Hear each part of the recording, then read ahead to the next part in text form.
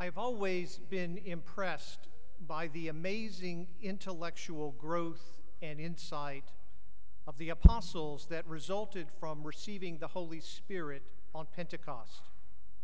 You might recall how supposedly good fishermen needed instruction from Jesus about when and where to put out their nets. And now, just 1 week after Pentecost, they have figured out the most holy Trinity. Well, it didn't happen quite that way. While we celebrate the feast of the most holy Trinity 1 week after Pentecost, it took a few centuries for the church to work out our understanding of the Trinity.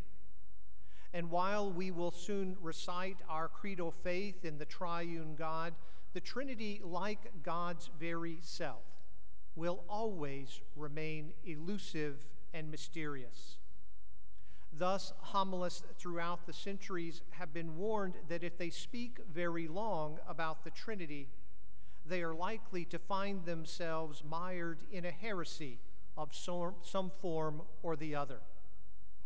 Aware of the theological minefields, I've always found it best to begin with something that is absolutely certain. You might think of it as my take on Descartes' famous dictum, "I think, therefore I am." If anything is obvious to me, it is that I am not God. I am not God. I am not even going to suggest that we take a vote on that. I assure you, I am not God. In saying this, I am accepting that my origin, my existence, and my destiny belong not to me, but to God. I am not the cause of my being. And if I am to have any existence after death, it will have to be through the act of another. When left to my own devices, I find that I am unable to do the things I would wish, and I even do things I wish not to do.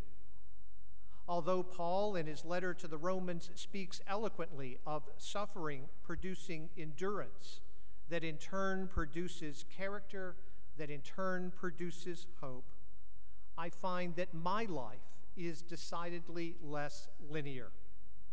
Suffering sometimes leads to depression and pity and hopelessness.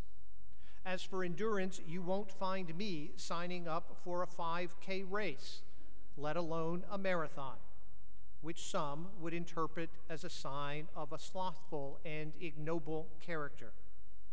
And I have many days when disappointing doubt seems to overwhelm non-disappointing hope. In short, I experience myself as being powerless in the face of death and much of life. Thus, I feel a need to be saved, not only from the circumstances surrounding me, but sometimes from my very self as well. But who can save me? Who can set me free? Just as I cannot save myself, so too no other human being can save me. I hope you will not take offense at this. You cannot save me any more than I can save you. The only being with the power to save we call God. And even in saying this, I recognize with everyone who has come before me that God is beyond all human language. Thus, in our first reading from Proverbs, the author describes a relationship between God and Lady Wisdom, as if God is somehow separate from wisdom, when in fact there is no wisdom without God. Moreover, it should be noted that the author clearly understands that God is beyond human gender. And if I say, like Jesus, that God is love or God is Father, I use words that really don't fit when spoken of God. For what we know is human love, which is always flawed and selfish, and human fatherhood, which never satisfies expectations. The categories we employ to think about other things cannot be used satisfactorily of God. God is not one being among many to whom we turn our attention. God is being itself. It is God who sustains our thoughts as we turn from one subject to another. He is present in and through them. And it is God who stirs our hearts to ponder his mystery. He has found us, even as we begin to search for him. If we turn quietly to our deepest human experiences, love, suffering, beauty, we discover refractions of God's presence and hear echoes of his voice.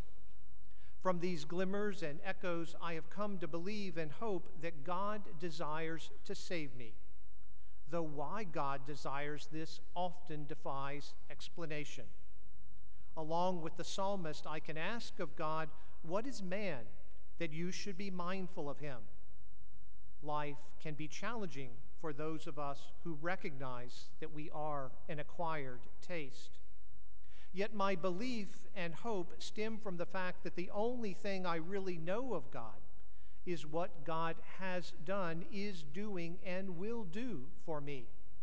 God is utterly beyond our grasp, yet Scripture reveals him as Emmanuel, God with us. Not only does God sustain the world with the very hand that made it, but God chooses to be intimately one of us in the person of Jesus. It is out of my experience of God's saving act that I am led from doubt to belief and from self-absorption to praise for God. Such is the experience recounted in the Scriptures.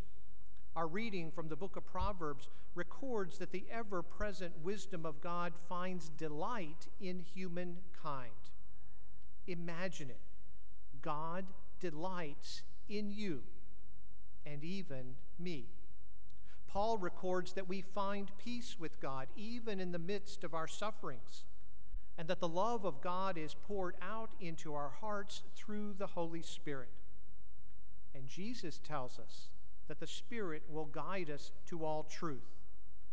This truth is not an abstract intellectual concept, but is grounded in what God has done, is doing, and will do for us. As the theologian Catherine Mori Lacuna described it, God is for us. God is for us. God is on our side.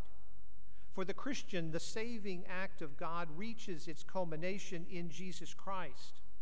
But Jesus can be the means of salvation only if he is God, because only God can save. Thus, we can say that the doctrine of the Trinity is derived from our own experience of what God has done, is doing, and will do for us.